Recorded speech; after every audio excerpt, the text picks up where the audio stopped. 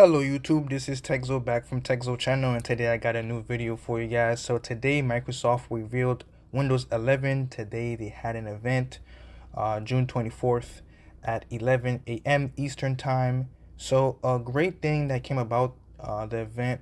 Actually, I was on the Twitter page, not Microsoft's Twitter page, but the Windows Insider page, and they revealed that starting next week, Windows insiders will be able to test out early builds of Windows 11. So the first build will be coming next week, and pretty much there's a tool that they provided that can be used to see if your PC is compatible to Windows 11. So as you guys can see here, I have the blog post that they attached to their Twitter post, and you can see here that the dev channel is eligible for Windows 11 Insider preview builds such as the beta channel and release preview channel for existing and new users.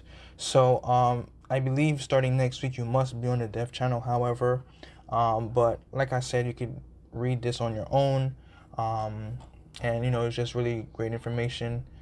Very informative, and the great thing about it is that they provided a tool here to check to see if your PC is compatible. So it's called PC Health Check app, and yeah, you can run it to see if your PC is compatible. However, this video is to show you guys how to make your PC compatible, because if you notice here, they say TPM is a requirement, the trusted platform module version 2.0. So running this tool, a good bunch of users have noted that when they check now, it says this PC can't run Windows 11, even though mine says it can run.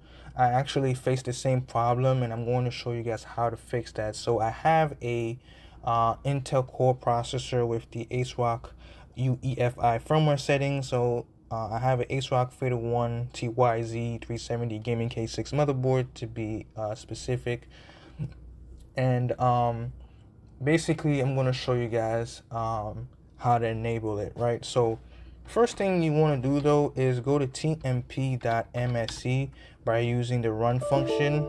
Oh, my fault, I put MP is tpm.msc, and this screen shows up, right? TPM management on local computer. However, on your screen it will say it cannot find a compatible TPM module or something like that, right? And then it will also say verify that the system is installed or is turned on in the BIOS, something to that effect. So since I have it enabled, if I go to device manager and I go to security devices, you can see it says trusted platform module 2.0. So now what I'm going to go ahead and show you guys is how to make this screen pop up. So now I'm going to show you guys how to go into your AsRock BIOS settings and turn on the TPM to make your PC compatible. So I'll be right back to show you guys just that.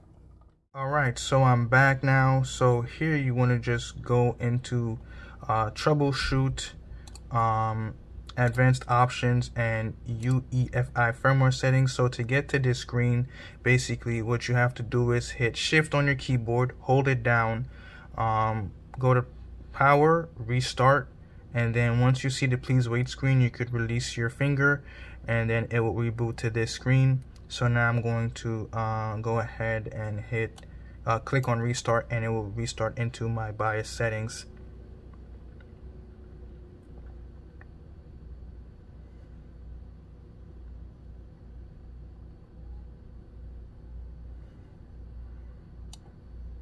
Now that I'm loaded into my BIOS, I'm going to go into advanced mode. I'm going to go to security, and you can see here where it says Intel Platform Trust Technology. It is unenabled on your end.